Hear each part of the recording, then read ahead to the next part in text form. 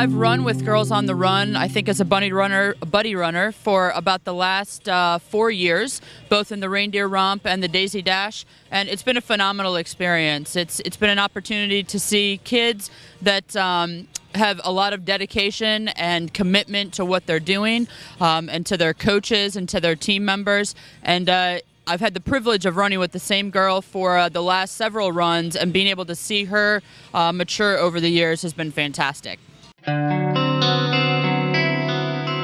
I think really seeing the amount of commitment and desire that these girls have, especially on a day like this when it's 40 degrees and it's raining and we'd all like to be back home in our beds, to see the enthusiasm that they come out with is great. I'm not sure at their age that I had that level of commitment to anything, to get up in the morning and be there for practice, whether you wanted to or not. So it's really impressive to see the growth and maturity that they display.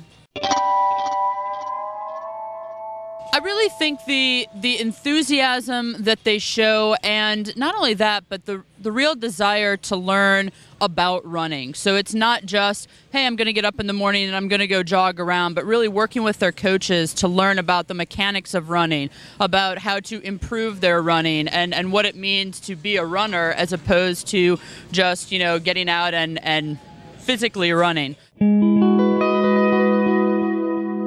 I think they're everything. Again, I've had the very good privilege of being able to run with the same girl for, I think, the last 5 races over the last 3 years.